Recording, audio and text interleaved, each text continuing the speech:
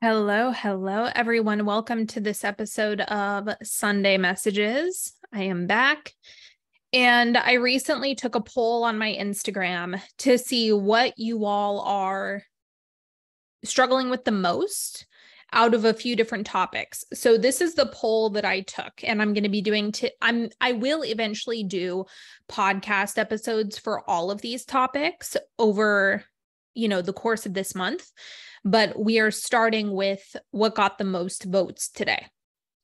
So I gave everyone 3 different options: telling a better story, improving your self-concept, or new characteristics feeling hard to access. And yes, there is overlap between these two things, but I think about them as being 3 different dimensions, 3 different skills.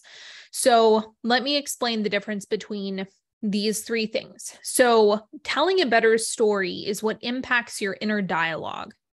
And of course, character work and improving your self-concept can bleed into telling a better story.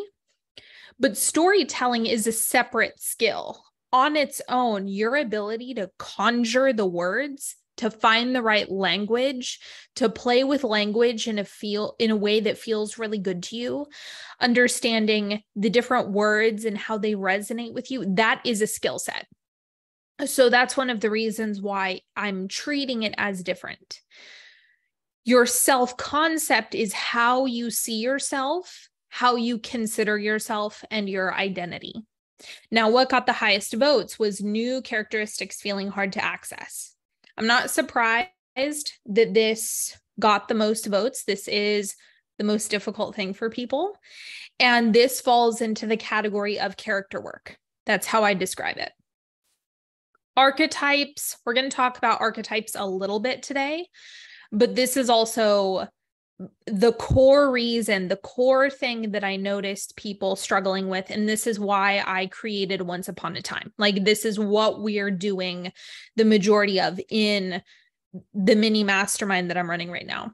So character work requires you to look at things outside of yourself, because it is really, really difficult if you want to feel into new experiences that you have no past history with. For example, if you want to feel into greater levels of wealth, but you've had the experience of being broke your whole life, that's going to feel really foreign. If you want a loving relationship, but you've been single your whole life, it can get really frustrating trying to feel into an experience that you haven't had. So you have no reference point to go off of. Insert character work. So instead of relying on your history, instead of relying on memory, instead of relying on any of that stuff from your past, which is our memories and pasts are what give us evidence, or it's what gives us that reference material for us to feel into a new experience with, or more of something, right? So a lot of the time we kind of have to rifle around in our past and conjure emotions based on those past experiences. Now, a lot of you are doing this in a detrimental way, right? So if you constantly pull up memories of past failures, then you're harmonizing with failure and you're bringing greater connection to failure. So it's like you're cozying up with failure every day because you're thinking about, oh yeah, that one time I failed and all of this other stuff that I failed with, and this time that things didn't work out.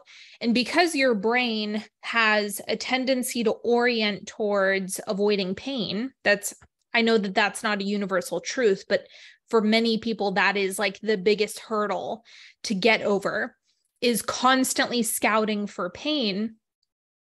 Actively changing your focus can feel like a challenge, particularly if you are trying to feel into those zones that are really foreign.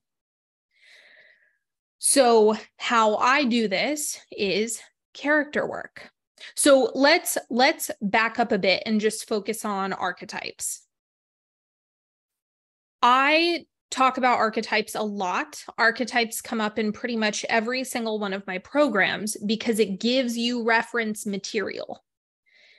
Let's say you have a beautiful table. I give the example of table all the time. There's a beautiful table that you have in mind. Table is the archetype. So there's tables with 4 legs, there's tables with 8 legs, there's tables that are long, there's tables that are rectangle, there's tables that are square, there's tables that are blue, there's tables that have 1 leg, there's tables that are round. There's all different types of tables, but table itself is the archetype. All of the other expressions of table are just different dimensions of that one core archetype. Okay, so the archetype is what can give you the reference material for something that you want to create, even if it doesn't exist yet. And this is why I go on and on about archetypes. I'm like, it's really helpful to think about things in terms of archetypes because you absolutely have seen a TV show, you've read a book, you've watched a movie, you've seen photos, you've walked past a house. There are different things around you that maybe you have not experienced yourself, but through observation of another or through reading some material, watching some material, you have experienced sensations that are foreign. And that's what we have to use. If you don't have the reference material within yourself, you have to go outside of yourself for some inspiration, just to even pull on some threads that are going to be helpful and bring you into that point where you're in character development. So I always, always, always start with archetypes. And then what this ends up turning into is embodiment, right? So then that's the act as if, think as if, speak as if, eat as if, do all of the things as if.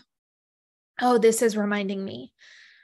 There was a woman, I saw this video and she was talking about self-concept, and people all the time in the comment section, they're like, okay, we hear you about self-concept, but how do I do the self-concept work? What is that? It's character work. It's character work. And the interesting thing is she answered it perfectly. She said, you design a character and then you act as if. It is that simple. But what I find is that the piece that people struggle with is the character development. It's the storytelling. It is those nitty-gritty details that you kind of need to sculpting out a storyline and a psychological profile and a history, and really understanding the character. That is the most difficult part for people. But in short, that is the work. So in terms of, if you're saying, I want to feel into more money, well, then you would want to go look at different reference material outside of yourself and start practicing and acting as if. That is the simplest way for me to put it. And this also is the thing that people struggle with the most, understandably so. So let me speak a little bit deeper to this.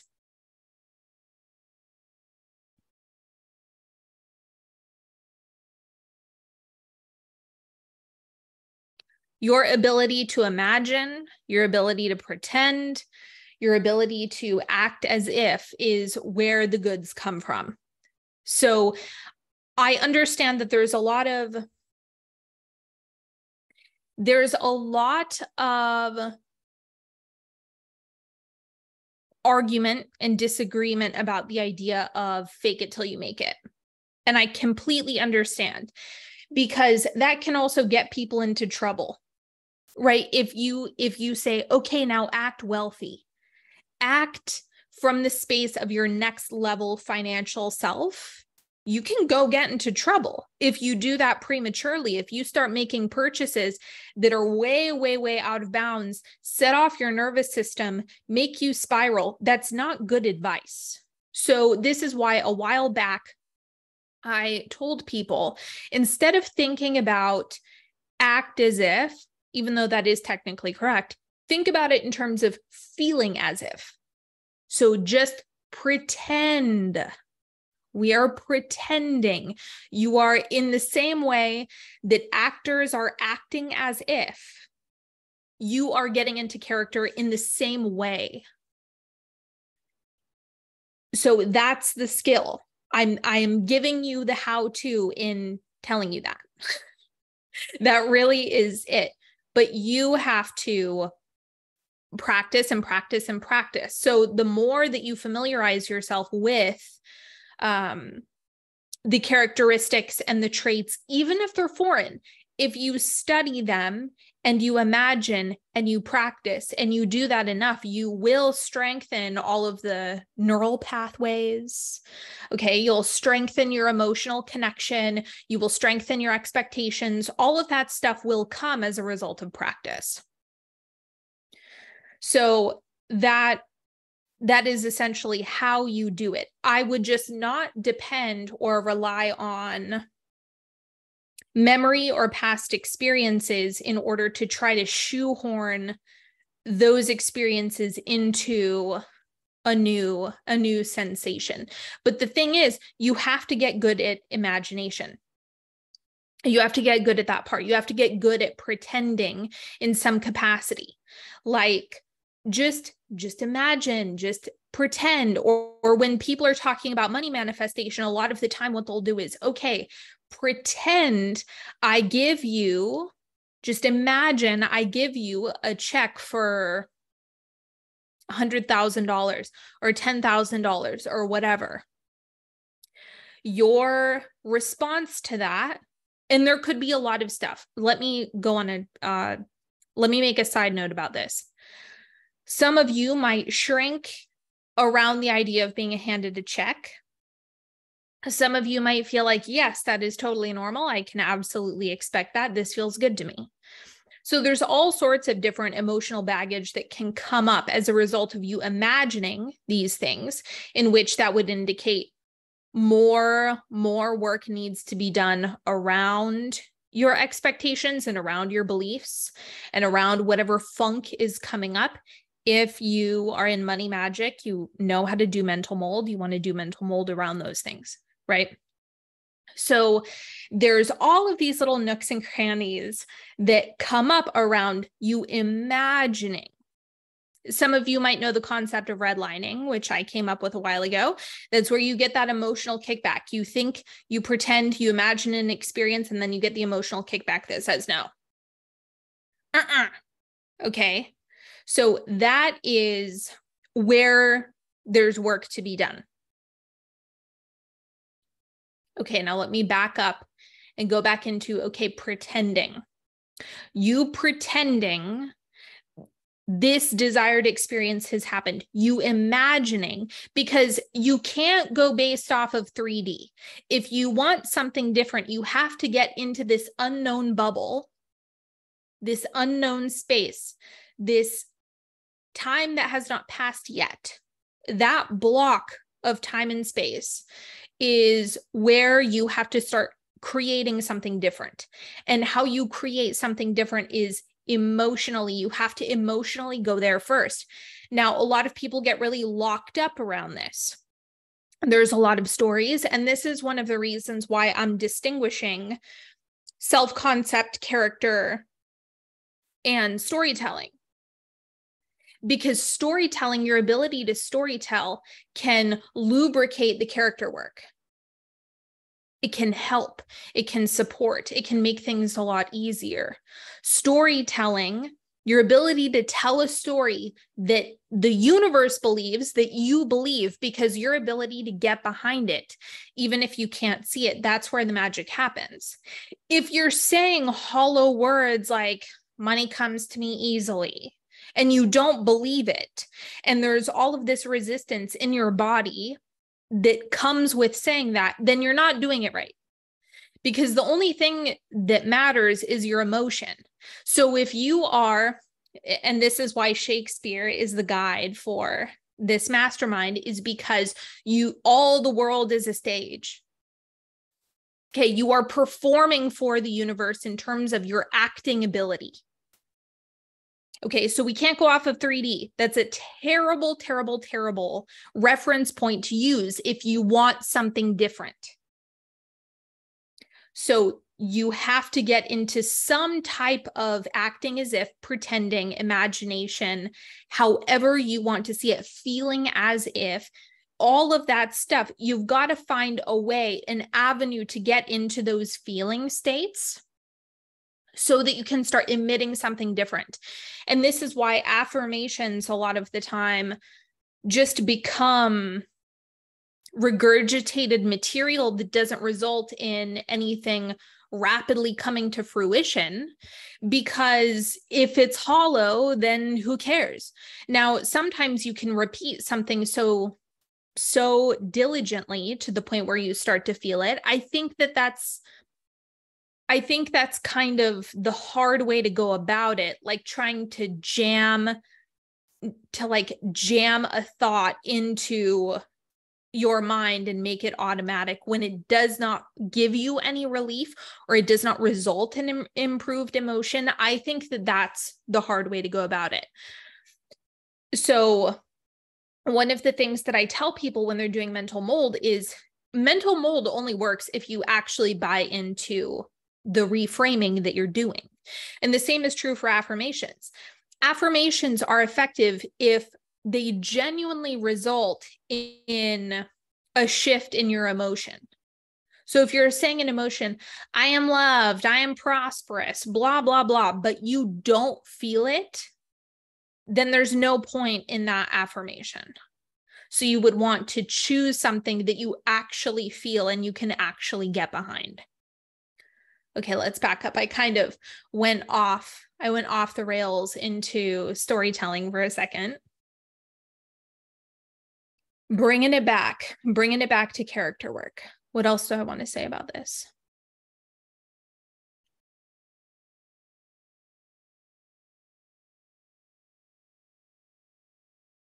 I did this recently with a client in Big Kid School. I think I talked about this.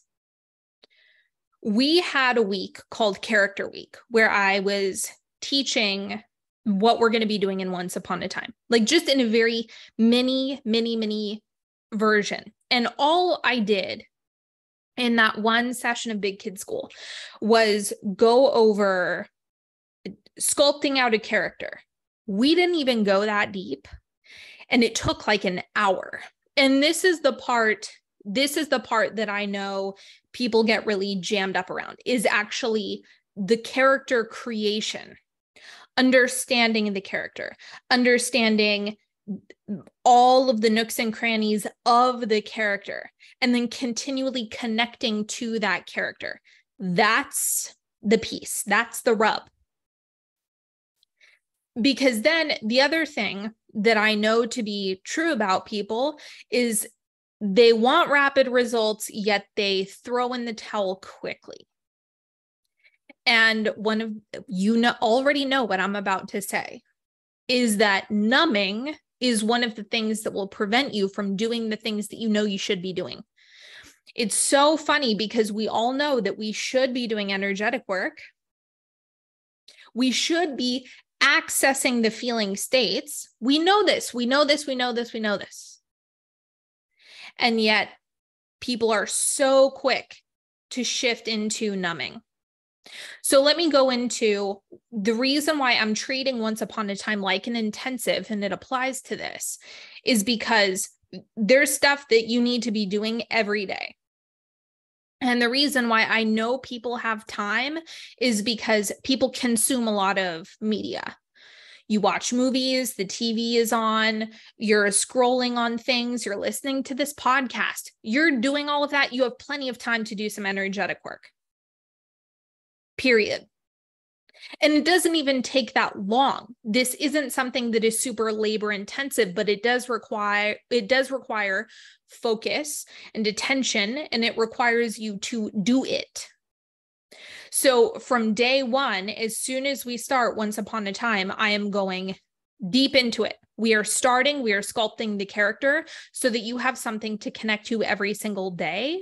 And then we do processes. It's a very process heavy program, mind you, where you are doing processes every day. Because the thing is, if you want results fast, and this is where my mind is at these days when it comes to my creations, is what can create results super fast. If you want them super fast, then you have to access the energetic pattern consistently, just consistently, over and over and over again. You have to touch base with it. And so this is one of my primary focuses in Once Upon a Time is we are diving in head first. We are going into it. We're being super hardcore with it. You are going to know what you're going to be embodying from day one. And we're doing the character sculpting together. And that is honestly the hardest part. People are like, where do I start? And I can't even go into it. Like I said, doing the character development, it took me an hour with that one client, and we didn't even go that deep. We didn't even go as deep as I could go. And so that's why it's meaty, because we're talking about all of the things that you have not experienced, that you have not tapped into, all of the stuff that feels foreign. We have to sculpt out, okay, what is the blueprint for that experience? What are the thought patterns? What is the story here? What is the background? What is the way of being that we can access, and then you going into processes that help you harmonize with that. And if you're doing that consistently, of course, you are going to get results. And the thing is, even with something like mental mold, simply put, is just thought reframing. It's massaging your thoughts into better places. That's all it is.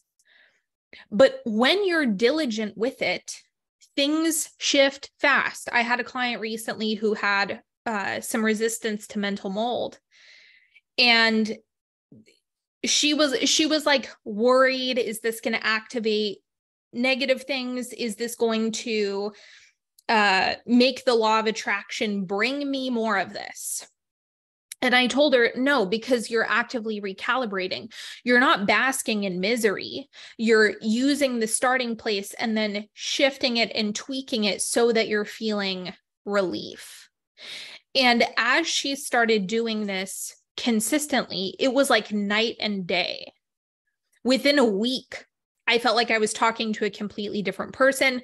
Things really started moving, so on and so forth. So things can happen really, really fast, even with the smallest tool. But it is the consistency piece that I want to remind you. And I think that that's why energetics are not complicated. And they're not complicated. And the processes are all over the internet. The question is, are you doing them? Are you doing them? You know what to do. Like a lot of this, as I'm saying, okay, create a character, embody it every day, connect to it, think, feel, act as if, whatever is within the scope of what is safe and secure for you, right? Not going and doing financially reckless things in the name of your wealth identity. Okay, that's not what you want to be doing. But it's like that is it. That is it. So it's not a lack of understanding. It's not a lack of tools. It's not a lack of people telling you this is what you do. There's plenty of that. There's an infinite number of processes, but it's a consistency thing. It's a dedication thing. I am choosing, deciding, and committing to doing this, and I am going to do it every day. That's like the big thing that people are not doing. because, oh, I heard the best analogy. It was in an Abraham Hicks segment, but it's just coming to mind right now. She described manifestation as developing a photo. So if you're in a dark room and you're developing a photo, it's like at first it looks red. It looks like there's just some shadows. You're not really able to make out the full photo. But then by the time you go to the end of, the series of chemicals that you put the photo through, then there's a full, vivid photo, full color. So that's exactly how a manifestation is it looks indistinguishable. It looks like there's just some shadows. There's just some hints. There's nothing really to look at in the beginning, but it is developing. It is in progress. It will result in a full, vivid image. It will result in it being full color. That will happen.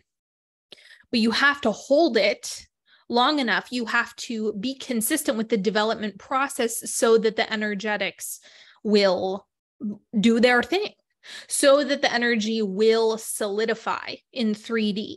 You have to be consistent enough for that solidification to take place.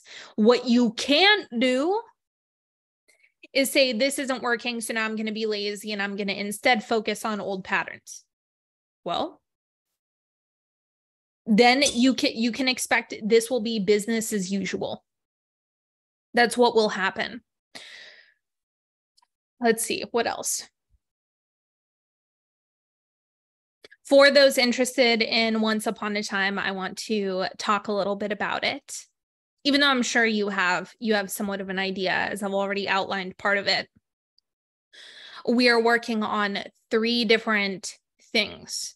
Okay, so we are working on your character, the character that easily experiences. Damn it, this reminds me of another thing that I want to say. I'm sure a lot of people have checked out once I said I was talking about Once Upon a Time, but for those who stayed, let me go into this. So if you're familiar with a point of attraction, okay, Abraham Hicks talks about this, or another way you could look at it is what you're emitting, okay, what frequency you're in, okay, all of those things would count. You now, the version of you right now, and the character that we're going to be working on in Once Upon a Time, that those 2 characters have different points of attraction. And this is what everyone, when I did a little experiment in Big Kid School with this is what everyone found, is that when they were in character, it resulted in different things coming to them. And we only did this for a week, and they were able to see a big difference. So you right now, you are magnetically pulling in specific things until you shift into that character that has a different point of attraction, that's emitting a different frequency as a result of the thought and emotional patterns. That's what you're actually shifting. So the character has a different frequency that it's inhabiting. And then as a result, what ends up materializing is different. So you really are shifting the whole thing that you're emitting. So how it's going to go in Once Upon a Time is we get right into building your character. This is the hardest part for people, is just the building. So I am the one who helps you do all of this. We go into what is the character? What are you wanting? Who are you wanting to be? What is the experience? What are you needing more of in terms of traits, characteristics, beliefs about yourself, so on and so forth. So we figure all of that out from day one so that you have that reference material that you will be working with for the duration and however long you want to do it beyond that, or anytime you want to make a shift after that.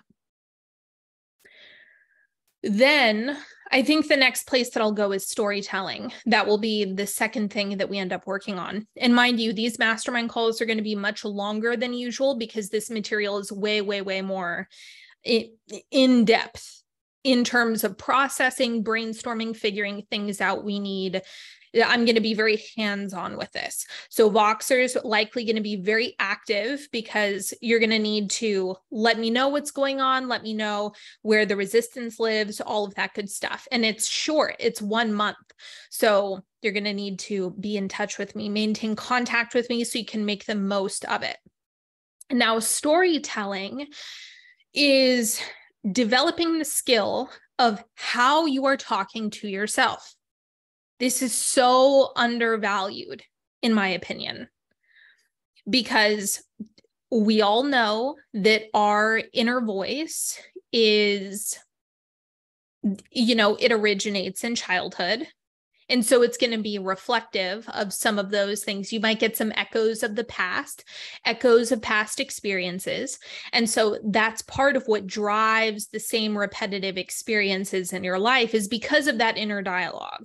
And so when you get good at shifting inner dialogue, paying close attention to tone, what tone are you taking with yourself?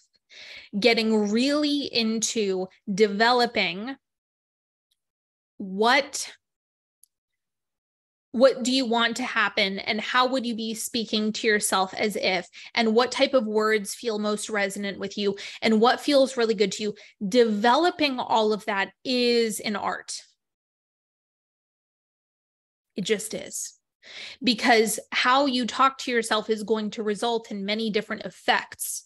We know that there's infinite tones that we can take with ourselves. It's not like there's just an optimistic tone or there's just a nasty tone. There's all different dimensions. And those different dimensions of tone, how you're speaking to yourself, activate different emotions. So that's how all of this is working together, is how you're speaking to yourself is what makes you feel. Okay, sometimes, yes, the nervous system can jerk you around and it can jerk your mind around. But when you're not in that space of being super dysregulated, you'll notice that how you're speaking to yourself is what makes you feel. Okay, and so this also implies that there's many, many, many different ways to talk to yourself. And it's about developing that inner voice in a way that is going to yield the type of results that you want to get. And results being emotion first. And then the third piece of this is self-concept and identity. Right? So identity, who you are, how you're perceiving yourself. And this is something where it's different from character work in the sense that it's a bit more personal and it's something that is not going to be that far away. By the time we get to the identity piece, you will already have practiced familiarizing yourself with foreign patterns that are desired so much to the point where the identity piece begins to make more sense. Where how you're seeing yourself is something that just makes more sense. And it feels more attainable and it feels easier. And you begin to understand that how you perceive yourself and then how others are perceiving you are tight. They're a package deal. They're bundled together. And so this is about self-image. This is what makes it different from character work, right? So character work is just getting that blueprint, getting that thing to feel into, the sensations, experiences, emotions, so on and so forth. Then the identity is self-perception, how you're thinking and feeling about yourself, and practicing this over and over. So anyway, I'm very excited about this because I know that we're going to go deep. It's going to be potent. It's going to be fast. I am so freaking excited about this because it's one of those things where, yeah, if you commit to doing this, some things are going to change. A lot of things are going to change. It's not even up for debate. It's not even up for question. Like, of course it will. And so that's just how I feel about all of this, is like, duh. To me, Once Upon a Time is like, duh. Of course. In the same way that Apex is, duh, of course. Of course, this is going to have an effect. Of course, this is going to make a difference. Of course, this is going to change some things. There's no question. If you're changing your thoughts and your feelings and your story, and you're feeling into those new dimensions of yourself that you desire to cultivate and foster within yourself and develop those inner faculties, duh, everything is going to change. So I'm excited about this because of my knowing that you will get kick-ass results. The fact that I had people in Big Kid School who did this for a week and were already like, oh, this popped and this was different and people were treating me differently and I had this experience and I manifested this, that was all consistent with the character work that we did. I mean, it's just clear. It's just clear as day. So anyway, applications are open, limited seats because it is an intensive, it is a mastermind. And I'm just so excited. I feel ready. And what else? Any final thoughts that I want to say? That is all for now. I will be back later with more podcast topics. I just asked for some topics on Instagram and I got some really good requests. So I'm excited to bring those to you as well. If this was helpful, please send it to someone. Please subscribe, please share, please do all of the things. Let me know that you like this video. Give it a thumbs up or wherever you're listening to this. I appreciate all the love. Don't forget, if you want to apply for Once Upon a Time, please go to the description box, go to the show notes, wherever you're listening to this, and the application is there for you. All of the details on what we're going to be doing inside. And that's all for now. Have a good one, everyone. Bye.